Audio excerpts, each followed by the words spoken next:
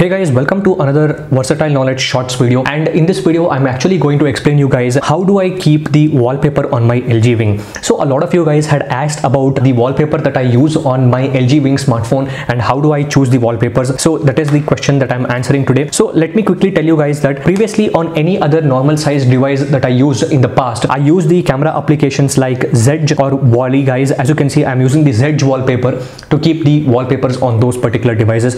But here in specific to LG Wing, what happens is if you are using a third-party wallpaper application like Zedge or Wally or any other wallpaper application, the resolution of wallpapers will be actually capped at full HD, that is 1920 x 1080, or the resolution will be like 2160 x 1080. So because of which, when you keep those wallpapers on your LG Wing, it kind of looks blurry. So in order to solve that problem, what I will be doing is I will be using Google Chrome for our help as of now, and in the Google Chrome I'll just go ahead and search for 8K wallpapers for mobile. So when you search for 8K wallpapers for mobile, obviously you will have a lot of websites which offers the great quality 8K wallpapers for your smartphone. You can choose any website and you can choose any wallpaper. So randomly I'll just go to some website like Unsplash and I'll just search for image guys. So as you can see, this is the sunset image and I'm really liking this image. And make sure that you download this wallpaper in the highest resolution. As you can see, this is the original resolution, which is 4763 x 3175. I'm downloading this wallpaper in the highest resolution. As you can see, our wallpaper got downloaded, right?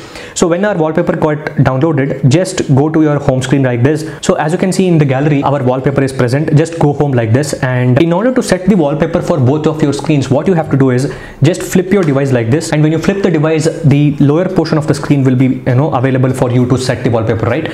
Just long press on the lower portion of the screen and you will go to the wallpapers widget and the other settings over here, right?